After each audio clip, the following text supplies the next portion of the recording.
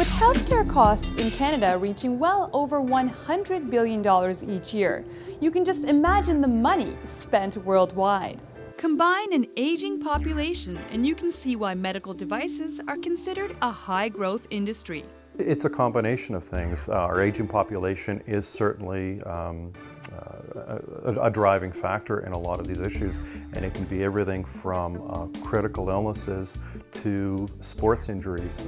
A lot of the aging population is going to have many problems with things like arthritis and bad joints because of some of the things that we've engaged in. There are growing opportunities for things like that. The elderly population, huge, significant, I hate to say opportunity, but it's a significant issue that we're going to have to deal with. Sochaniwskyj runs Propeller Works Incorporated, a research, design, and development company that assists inventors in bringing a new product to market. Typically, I'll come into a company and they will have the various research equipment set out on a bench, and they'll say, this is what we want in a commercial device. So I'll go through a typical design process, ask them how big, how small, what are the costs, what are the regulatory implications, are there any regulatory issues that we need to address, and typically we'll start sketching up some concepts, doing some design work, and working with the clients. We'll go as far as starting to build physical prototypes, reviewing the physical prototypes, and going on as far as they want to go, see whether we want to go to manufacture. A medical device can be as simple as a bandage or bedpan, or as advanced as a pacemaker or laser surgery. If it takes about 10 years to bring a pharmaceutical to market, what are the timelines for a new medical device? Well, medical devices are very interesting because you can actually get something to manufacture in anywhere from about 6 weeks to 3 or 4 months. However, because we have to deal with Health Canada and the FDA in the States and various regulatory things, there are things such as clinical trials depending on the classification of a device. So what you try to do is concurrently address those sorts of issues to speed it up. Some of those issues can take several years actually, depending on the complexity of a device. But if it's a very simple, non-invasive device, you can have something on the market probably in several months. Many great ideas start around the dinner table, or even drawn on a napkin.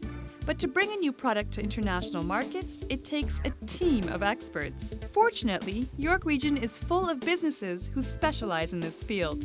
There's a lot of expertise in this entire area, Southern Ontario, York Region, everything from engineering to manufacturing.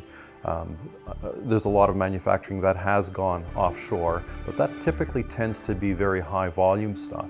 So when there are limited production numbers, there are some excellent prototypers, fabricators, manufacturers in Southern Ontario, and they have been incredibly helpful in producing all the prototypes, taking things to manufacture.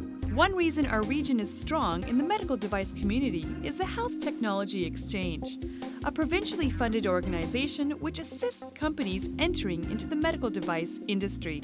I think the issue is one of making investments, not just putting money to something, but investing the money in some significant and meaningful ways.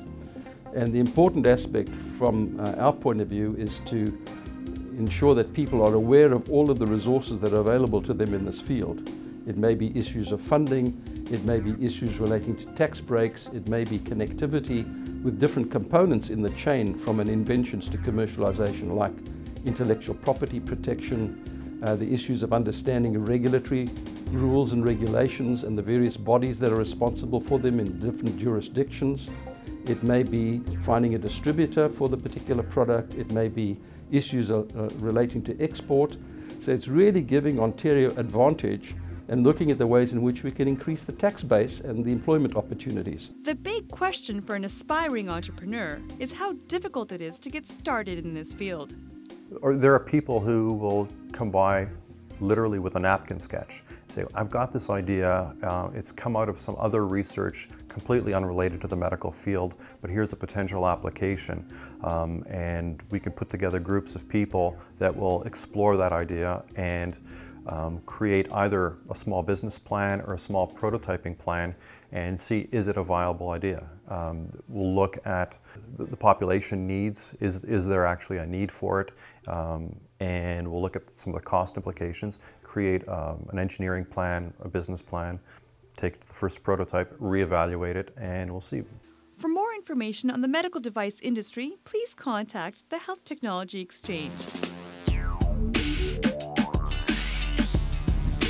Big Fish Video Productions.